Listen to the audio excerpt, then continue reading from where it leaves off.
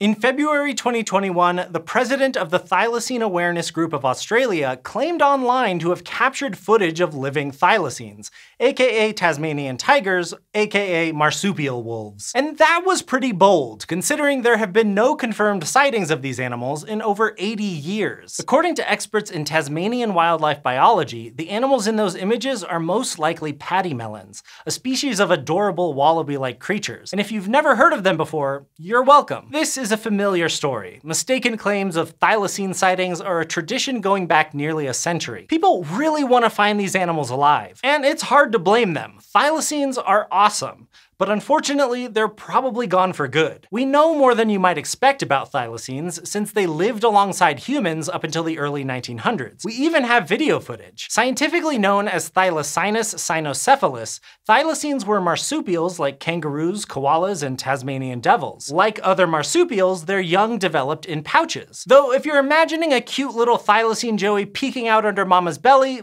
think again. Like many quadrupedal marsupials, thylacine pouches faced backwards. So we're talking about babies peeking out right under the butt. But even among marsupials, thylacines were pretty unique. For one thing, they're the largest marsupial carnivores to live in modern times, reaching up to 35 kilograms. And as their tiger and wolf nicknames imply, they had a few things in common with other mammalian carnivores. Their faces are famously wolf-like, a classic case of convergent evolution, where two species that aren't closely related evolve very similar features. But whether they actually hunted like wolves is an open question. Where wolves have stiff forelimbs built for chasing prey, thylacines were more flexible. Flexible forelimbs are better for ambushing prey like cats do, although without retractable claws, thylacines didn't have quite the same grappling ability. And their teeth are cat-like as well, mainly shaped for slicing, with few crushing surfaces like wolves have. So despite being called Tasmanian tigers and marsupial wolves, they might have had a unique hunting style all their own. Some research suggests they were specialists for hunting smaller prey, since their jaws don't seem strong enough to grapple with large animals. Although back in the day, they had a reputation for hunting sheep. Now, whether that was true or not, it spelled bad news for the thylacines. See, we know from the fossil record that thylacines once lived on the Australian mainland, but they disappeared around 3,000 years ago. That may be due in part to humans introducing dingoes to the continent, which might have competed with thylacines for food. For a long time, thylacines lived on in Tasmania,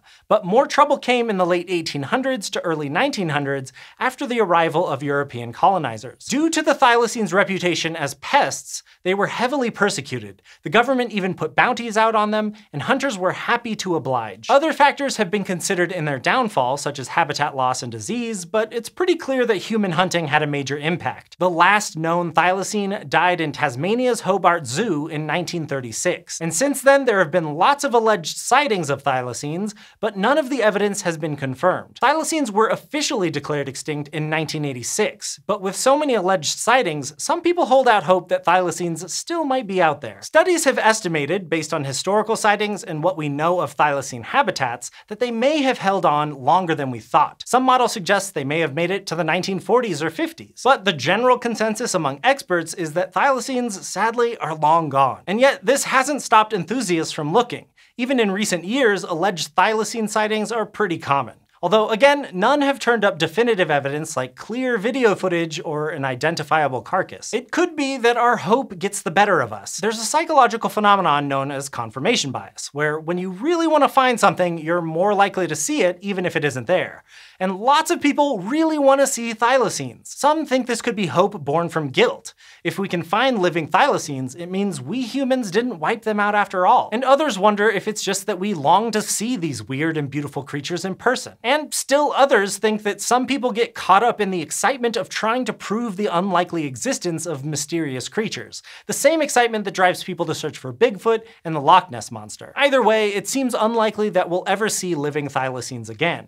If we do, we need to balance our excitement with the need to protect them. If we don't, then this species will stand as a reminder that the actions of our species can have permanent consequences, no matter how much we wish they didn't. Thank you to our patron Ferhat Ceylan for asking about thylacines. And thank you to this month's President of Space, Matthew Brandt, for your generous support. We couldn't make SciShow without the help of all of our patrons, and we have lots of ways to say thanks, like appointing people to Cosmic Office. So if you want to get involved, you can check out patreon.com/SciShow to learn more.